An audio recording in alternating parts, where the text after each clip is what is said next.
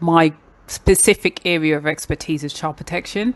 So uh, basically the legislation, there is two bits of legislation. There's the Children's Act, which we have to comply with, and that's our infrastructure, and there's 1989 and 2004.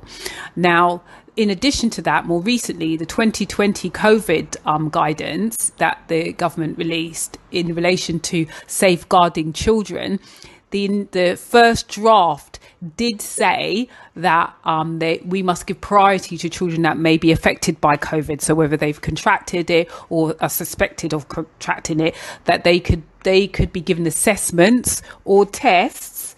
Initially, it seemed like without parental consent. So that's where I suppose people were getting the thing from, obviously children being taken from school, because the caveat to that was that they could be I don't know, self-isolated or quarantined for up to 14 days as a result of that. Now, obviously the Children's Commissioner, and she has a legal role and responsibility and power. So she can write to the government and say, basically, I won't bore you with the legalities of it, but say it's embedded in the 2004 Act. She can say, this is not right. Yeah, you are invoking children's rights, parent rights, etc., etc., etc. You need to amend it.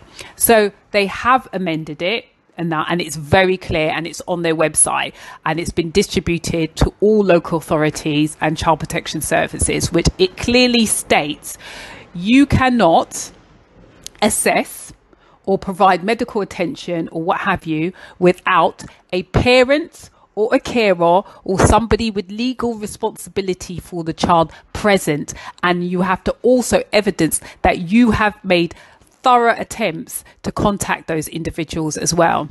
So my advice to people, parents and school, when your child returns to school, you ensure, number one, that all your contact details are up to date. So none of those kind of old phone mobile numbers that you haven't got round to telling the school that you've changed and things like that. Make sure they're up to date. Make sure they're the people you actually want the school to contact. And also that you formally email the school in writing and say that you do not want your child, to have any medical intervention without your consent or your presence. And that's it. So that the school will know that if there are any issues, they will contact you immediately because they're legally required to do so. If you do not update your details on the system and they have incorrect details and they cannot get hold of you, then yes, the government can step in as a statutory issue and take charge, and that's when you have difficulties.